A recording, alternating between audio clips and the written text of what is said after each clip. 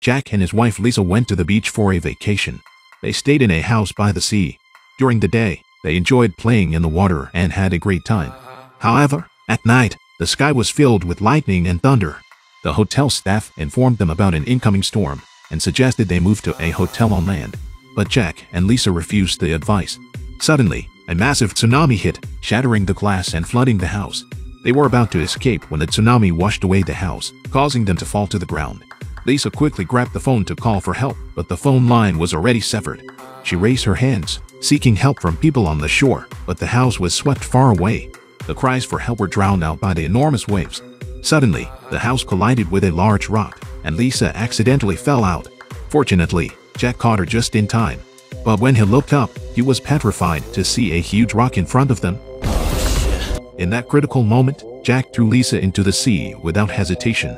By the time Lisa resurfaced, the house had already crashed into the rock. When she returned to the house to check, luckily Jack was unharmed, just a sprained foot. Lisa suggested they move to the rock and wait for rescue, but Jack refused. The waves were too strong, and staying outside meant being washed away at any moment. Moreover, his injured foot made it more prudent to stay in the house.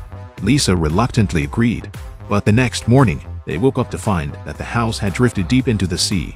Jack and Lisa came to the seaside for a vacation. When they woke up, they found that the house they were living in had drifted deep into the sea. Lisa blamed Jack for not listening to her advice and staying on the rock. Otherwise, they would have been rescued by now. Jack kept comforting Lisa and said their priority should be to gather useful supplies. Then Lisa put on sunglasses and dived into the water. She found a few bottles of mineral water at the bottom of the house. Just as she was about to retrieve her backpack, a group of piranhas suddenly appeared.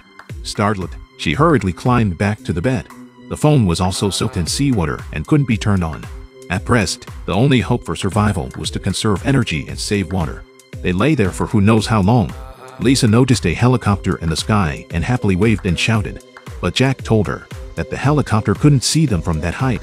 In the afternoon, Lisa was awakened by rainwater. She quickly opened her mouth and drank a few sips.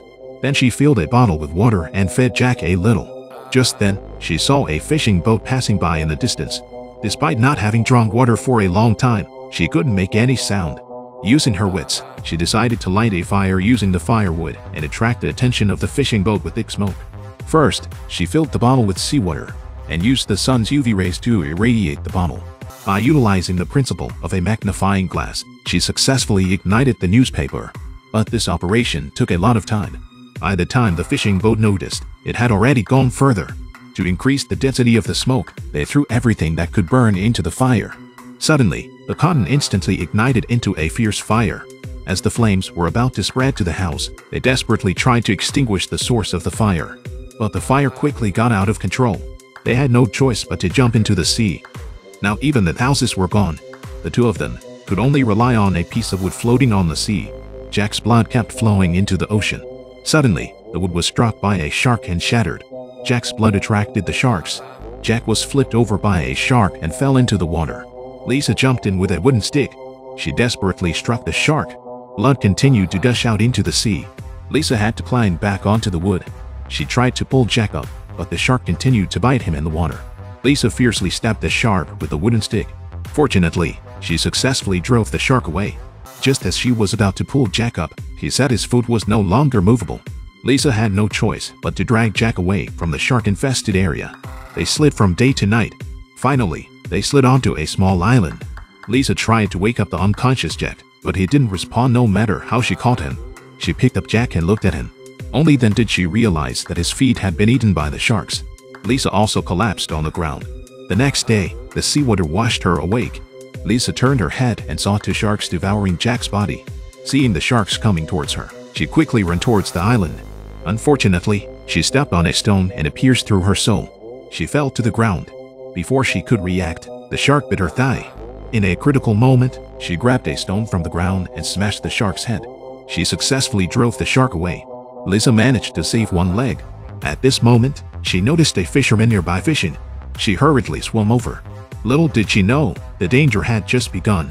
The fisherman used his bare hands to pinch her torn wound and pierced it with a fishing hook. Without anesthesia, Lisa could only scream in agony. The fishing hook slowly entered her body, stitching the wound. Then he bit off the excess fishing line. Lisa endured the pain and sutured the wound herself. She wrapped the wound with a piece of cloth. A simple surgery was completed. Afterwards, the fisherman jumped into the sea to check his catch. Unbeknownst to him, a shark appeared behind him. The next moment, a severed hand emerged from the water. Lisa quickly pulled the rope to prepare to leave. Suddenly, the fisherman resurfaced. Lisa reached out to pull him up, but unexpectedly, Lisa lost her balance and was pulled into the water as well. The two struggled in the water. Luckily, Lisa held onto the rope and climbed back up. Just as she was about to pull the fisherman up, he had already disappeared into the water. Lisa quickly pulled up the anchor and was about to leave, but she saw a shark coming towards her. She quickly took out the propeller and aimed it at the shark.